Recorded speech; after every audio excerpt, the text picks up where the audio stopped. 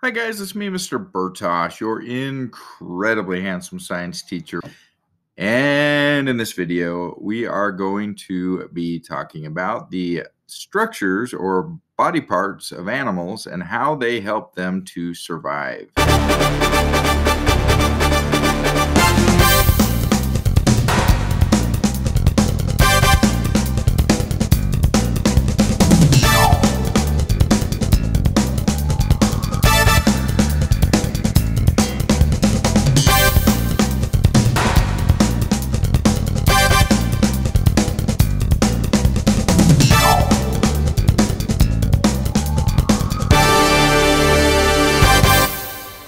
All right, half-sized human children. So here is the dealio. You probably noticed that there are a lot of animals in the world and that they are all different from one another. They are unique. So, for example, an ant is a type of animal. Insects, we don't often think of them as animals, but they are. And an ant is an insect that is very different from an elephant. And yet they're both animals. But see, an elephant wouldn't do well in the same places that an ant lives, and an ant wouldn't do so well in the places where an elephant lives. So if I took an elephant and I stuck that poor elephant underground and tried to make it, I don't know, live like a hive animal and do work for the queen elephant, it wouldn't really work. And if I took an ant and puffed it up really big and set it out on the savannah, it wouldn't survive very long because animals are adapted to their environments. They have specifico parts, body parts, or structures that are designed to support them and that allow them to be successful in their environments.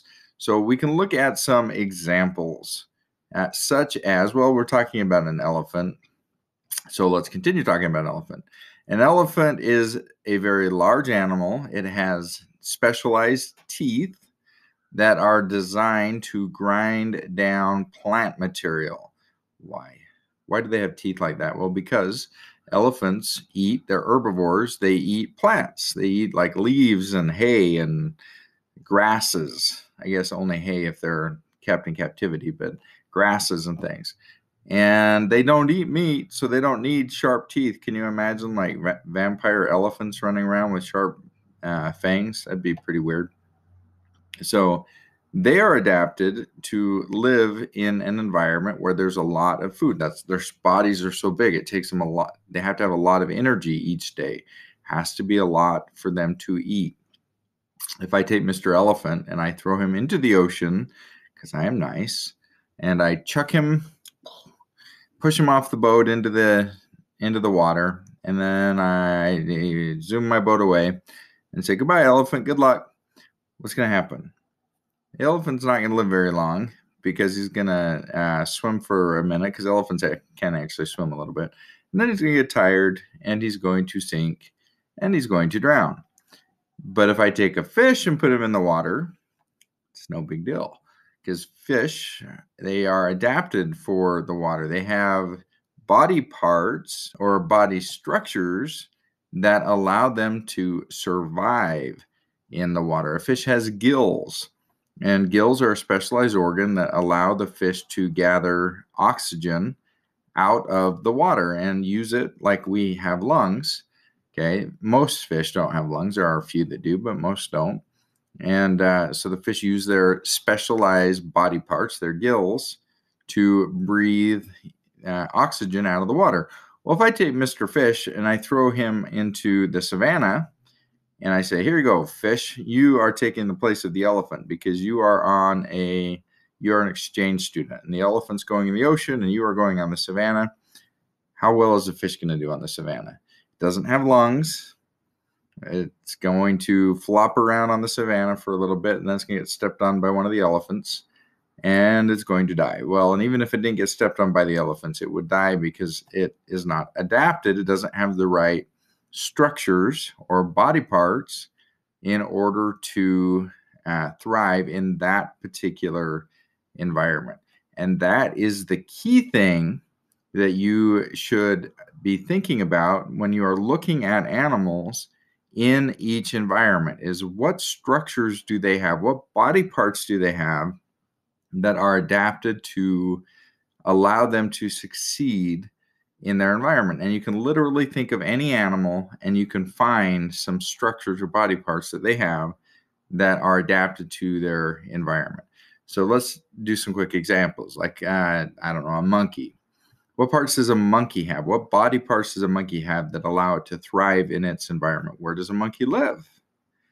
Well, a lot of them, not all of them, but a lot of them live in trees. And so they have like long arms and they can swing, and they have tails, and many of them have prehensile tails, which means the tails can grab onto things. And they're designed to hold on and swing from branch to branch. And so they are successful in that environment. But if we take a monkey and we stick it in a different environment, maybe it's not going to do so well. Pick another animal at random. What's your favorite animal? My favorite animal is an adorable otter, because they are so cute, and they are adapted to live in the water. They have very thick fur and oily fur that keeps them from getting wet when they're in the water.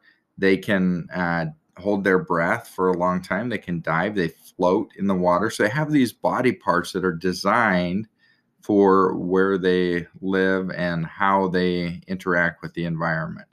And if we take them and either handicap them by causing damage to a body part, or remove them from one environment to another, they're not going to do so well, because the environment and the animal go together.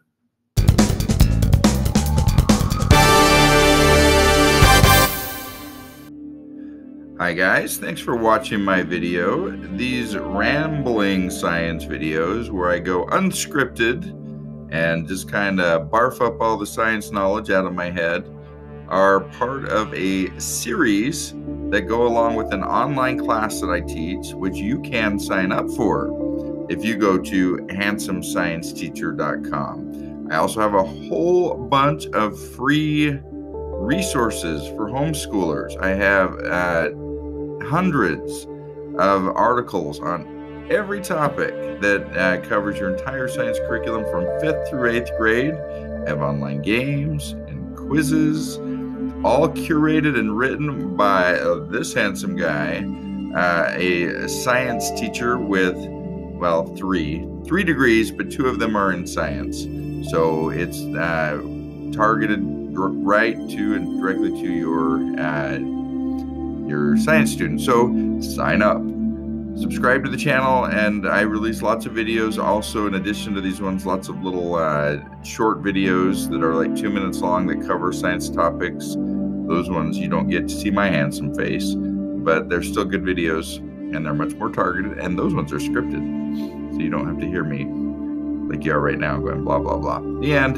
Subscribe. Thank you. Goodbye.